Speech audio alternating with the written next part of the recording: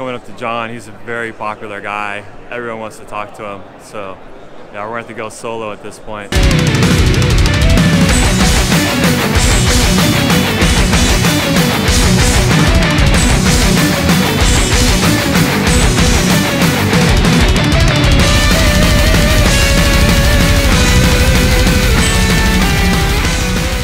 All right, guys, so John Maxwell's all done kissing babies and signing autographs, so we can kind of move on now with the video. I want to make a couple comments about the Pan America. Pan America's coming out next model year. I personally am super excited about the bike. I'm actually considering personally getting one of these bikes. I think it's amazing. And then you also got the Street Fighter. We'll get a shot at that in just a minute. But Harley has this new platform they're coming out with, all liquid cooled, dual overhead cam, modular platform where they're going to use the same like engine architecture and bolt different front ends and components to it to kind of meet different applications. I feel like personally this is a real pivotal time for Harley. They're investing a lot of money in this, I'm sure, and so this is kind of like a big move for them, kind of uncharted territory to kind of capture a new market. So it would be really interesting to see what happens. Personally, I think that they gotta make a good bike. Obviously that's the obvious thing. So if these bikes don't hit in certain like performance criteria and appeal to that newer, younger market and hit a certain price point, I don't think it's going to work. But if they can hit the right price point, put up the right horsepower numbers, and appeal to that younger demographic, I think Harley is really going to make some serious waves and really get a lot of the market share and everything. I agree 100% with all that. Obviously the most exciting thing to me is a new engine that it's always easier on us if one engine type fits multiple types of models. So I'm excited to see, different CC sizes of this, how it works, all that stuff. But this is also the first time I've ever seen the P&A accessories for it that they're also simultaneously working on, of course. So it's cool that they're in true Harley form. You can instantly customize it, make it your own. If you're depending on what you're trying to do with it, you might have racks and extra lights and stuff like that. So at your dealership specifically in Alabama, do you think there's a market for that bike? I don't think so. I don't know that I've ever seen a dual sport riding around in my area. I know in Europe they're huge. In Europe, I saw somebody's dual sport has increased like 61% in the last few years. Like, that's crazy. Which is a huge part of what Harley wants in this market. Is there's a whole area that their name isn't even talked about. So let's get some close-up shots of the Pan America here, guys. So this is an adventure bike. Obviously, there's a lot of features on here that point to dirt use. You got the knobby tires back here, which may actually change in final production. This is, after all, just a prototype still. But you've got spoke wheels, side-mounted spokes. So you got tubeless tires on here, and you've got the sprocket drive, so chain and sprocket, I should say, as opposed to belt drive. Obviously, that's dirt application. Spoke wheels. You got the 2-in-1 exhaust here, upswept exhaust. It'll keep the exhausts out of the gravel and rocks. And you've got a trellis subframe here, reduce weight. A lot of people are speculating, and I think it's been confirmed actually, that this is a stressed member. The engine is used as a stressed member, so that reduces the weight quite a bit as opposed to having that frame that encapsulates the engine to get its rigidity from. So the rigidity comes in the center of the bike from the engine. A lot of manufacturers are doing that now to really reduce weight. And you can see here that this is the 1250 Revolution Max, and I saw this sticker and I was like, wow, Revolution Max. So what that points to is the Revolution engine was out of the V-Rod. So it appears this engine shares a lot of the same architecture as the V-Rod, and it's kind of a derivative of the V-Rod engine, namely the water-cooled. I think that's already been confirmed. This is 100% water-cooled engine. It appears to be a dual overhead cam and probably 4 valves per cylinder, I'm guessing, if it shares architecture with the V-Rod. The front of the bike here, the headlamp and everything, has a really cool signature look to it, very unique to the Harley-Davidson Pan America. Almost looks like RoboCop in a way. So you can see the radiator down here and the skid plate as well. Obviously all things that are pretty commonplace on an adventure bike pretty much. You got dual disc brakes, Brembo calipers there, radial mounted. You got a 19-inch front wheel. I believe it was a 17-inch rear wheel. You got the hand guards and everything. The tank is orange and the rest of the bodywork is all gray, which up until this point, everything's been all gray. So again, this is all just prototype. I'm sure they're still tweaking things. You got a mono shock back there. The shock uses linkage to attach it to the swing arm, which is, more applicable to off-road type application. And you can see like the seat up here again. So I'm really hoping this bike comes in. If you can get under 600 pounds, I'd be happy with that, but somewhere between 550 and 600 pounds. A lot of people are already speculating that this bike is going to be heavy, which obviously on an adventure bike, any type of off-road vehicle, weight is extremely important when you're going over, you know, rocks and up hills and loose dirt and things like that. So weight's going to be a huge factor. Harley-Davidson hasn't released the weight yet, or a lot of the other specs on the bike. Actually, there's very little we know about these bikes at this point. They are saying that this bike will arrive in the 2020 calendar year. It sounds like, I'm just speculating here, that it's probably going to be released in the 2021 model year, which would be around August time of the 2020 calendar year. Many of you probably saw the video that Harley-Davidson dropped last summer around July time on YouTube. I'll put a link in the description if you haven't seen it. But it was a huge bombshell where Harley-Davidson basically announced to the world they're going to be coming out with these adventure bikes and the Street Fighters, and they have this new custom cruiser that's coming out, and all these bikes are to be built off of this same platform, what I'm assuming they're calling the Revolution Max engine. So yeah, this engine has a lot of unanswered questions, things like the type of power it's going to be putting out.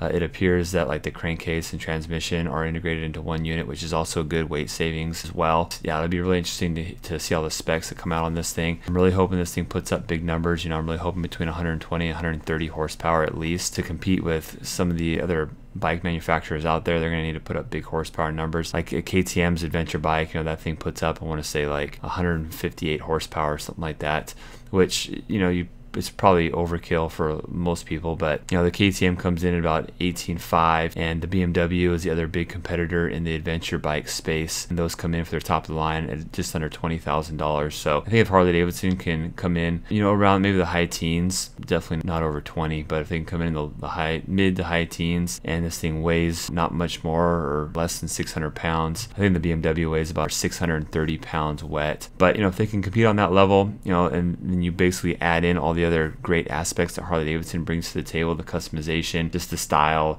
the culture, the heritage of Harley-Davidson, and just the pride of ownership of owning a Harley, then you know, I think this thing could really take off. Me personally, I'm super excited about it. Like I said, I'm thinking about getting one of them for myself, and there's several guys at our dealership as well that are talking about getting them as well. So yeah, kind of a cool thing. Harley-Davidson's really, as a part of their More Roads to Harley-Davidson initiative, they're trying out these new motorcycle segments that they've never stepped foot in before. So right now is a very, very pivotal time for Harley-Davidson, and it'll be really exciting to see how this pans out, no pun intended. So let's take a closer look at the Street Fighter here. So this is going to be built on the same modular platform that Harley-Davidson plans on building their Pan America, their Street Fighter, and their custom cruiser all on. So again, the modular platform basically means that it's going to be like the same like core frame and engine, and you know, they're going to be doing different like subframes and forks and gas tanks and wheels and things like that on the same kind of core platform with the same engine, which it looks like they're calling the Revolution Max, but I guess that's yet to be determined. But yeah, you can see here inverted front end, you got the Brembo brakes, you know, all high performance, you know, parts and features. This is a 975cc engine, which Harley-Davidson's actually said that they're going to have a whole line of Street Fighters and a whole line of adventure bikes, and they're going to come in different displacement variations. So here's a shot of the tail section here, the exhaust and wheels there. And just for those of you who aren't really familiar with the Street Fighter genre, it basically has its roots that can be traced back to like the UK. And there basically were sport bikes that the fairings were taken off, so like a naked sport bike, and then they'd put like upright style handlebars on there, like moto style, like what you'd find on a dirt bike, to give you more of that upright ergonomics. So combination of the upright ergonomics of the different bars and peeling off all the fairings to give it like that exposed engine look, that's kind of what made it a Street Fighter. And you know, there were bikes that really paved the way for the Street Fighter. You know, they customized it that way, then manufacturers started picking up on it in like the 90s when like the Triumph Speed Triple came out, and Ducati has a Street Fighter that, you know, is a really popular bike as well. So yeah, it's definitely a style that, you know, appeals to a different type of customer other than the sport bikes. I feel like it's more of a streetable bike. You know, sport bikes, I hate riding them just because you're bent over unless you're on a track. I just feel like they're super impractical. And so, you know, something like a naked upright or a Street Fighter, you know, I would be more apt to ride, although most of them are too small for me and they don't really fit my type of riding style. But you know, I can definitely appreciate them for what they are. I mean, they're just fast motorcycles. Yeah, I feel like the styling points that Harley has are really good. The thing about Harley is I just love their lines. Like really clean, bulky, simplistic lines on Harley-Davidson. You don't have like a whole lot going on as far as like welding and electrical and just like unsightly parts, like, you know, exhaust and things like that just look, you know, funky and out of place. Like everything just all fits together really well, and you know, just always goes back to the fit and finish with Harley-Davidson. Is just second to none. So you know, them coming out with this bike, I just feel like it's going to appeal to a little bit different crowd than the typical Street Fighters that we see on the market right now. Again, I think it's just all going to come down to value, you know, and what customers customers perceive as value. You know, do these bikes put up the same type of horsepower that the competition does, and at what price point? So there's a price for everything, and you know, Harley-Davidson, you know, they're not cheap, their manufacturing isn't cheap. So you know, if they're too much above the competition, you know, even though there's the other benefits that come with Harley-Davidson, I still feel like, you know, if their power is lacking and the price point is too high, I feel like this bike is going to miss the mark. So again, that's yet to be determined. You know, we'll see what happens though when they come out. I'm really curious to hear you guys' feedback. If you're watching this video right now, and if you ride an adventure bike currently, or if you've owned one in the past or own one currently, let me know. Would you consider the Pan America? What do you like about it? And under what circumstances would you buy one? You know, is it certain power or price points, or you know, what is it about the Pan America that makes it, you know, a bike that would be worthy of you buying it? Or you know, what is it about the bike that makes you think that you don't want to buy it and that the competition's better? And if you currently ride a sport bike, a street fighter, like a naked upright or something like that, let me know what your first impression is of this Harley-Davidson Street Fighter. And same thing, would you buy it? Under what criteria would you buy it? Is it a price point, a power thing? You know, let me know what you think about it, especially those of you who have never owned a Harley before, just because you're not really into the whole cruiser thing, or you're not into the style, or whatever it may be about Harley-Davidson. You know, let me know if you'd consider going over to the brand for one of these two bikes. I'd be really curious to hear from you guys. But anyways, guys, thanks for watching. And if you have any questions below, let me know. Yeah, let me know what your thoughts are on this thing. I just really think that a lot of people are excited, but I think a lot of Harley-Davidson's core customers, and let me hear from you guys as well. You know, if you've ridden Harley your entire life, what do you think about the new roads or the new, you know, direction that Harley-Davidson is going with some of these bikes? You're kind of opening up kind of a new, like, high-end street fighter genre, I would think. And so if you got kind of that guy that wants the Harley quality and the available parts and accessories, I feel like this bike is really going to appeal to that person.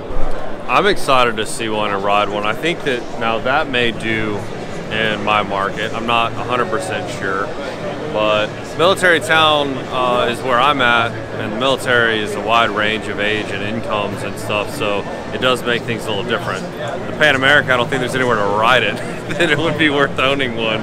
But the Street Fighter, I think, I'm excited about it. All right, guys. Well, this is Matt and John signing off. Thanks again, John, for joining in. And I pulled him aside and want to thank John for his time. Again, if you guys haven't followed John Maxwell, go to his YouTube channel. He has an awesome YouTube channel, a lot of really good Harley-Davidson content that's more from the perspective of a technician. He's a technician. And so a lot of those like how-tos with the technical side of the bikes that I don't do, you're probably going to see more of that content on John's channel. So definitely check him out. John's also going to be posting a lot of the videos here at the dealer show as well. I'll be doing some more content as well on the bikes, more in-depth information on the new stuff especially. So thanks a lot for joining us, guys. Take care. Bye-bye.